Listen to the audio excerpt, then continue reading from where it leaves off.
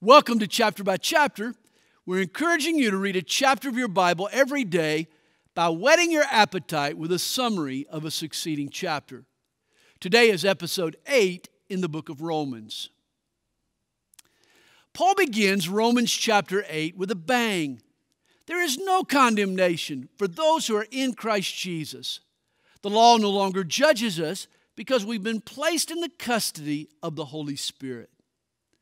The law causes the mind to focus on the flesh. Life is lived apart from Christ and gravitates toward death. Faith in Jesus directs the mind to focus on the Spirit. The Holy Spirit lifts a man above his sin and helps him please God. To live in the Spirit is to be propelled or driven by a higher power. It's like body surfing an ocean wave. You're carried by the efforts of another.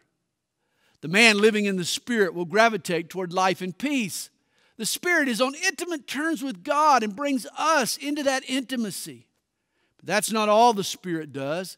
He answers the groaning of our heart for a better life. He provides a taste of heaven here on earth.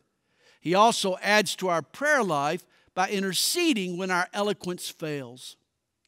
All things work together for good to those who love God. Notice Paul says all things, not some things or even most things, but all things. God is for you.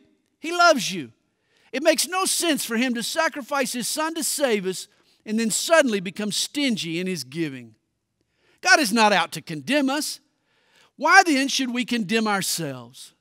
Nothing can separate us from the love of God in Christ Jesus, not even our own sin.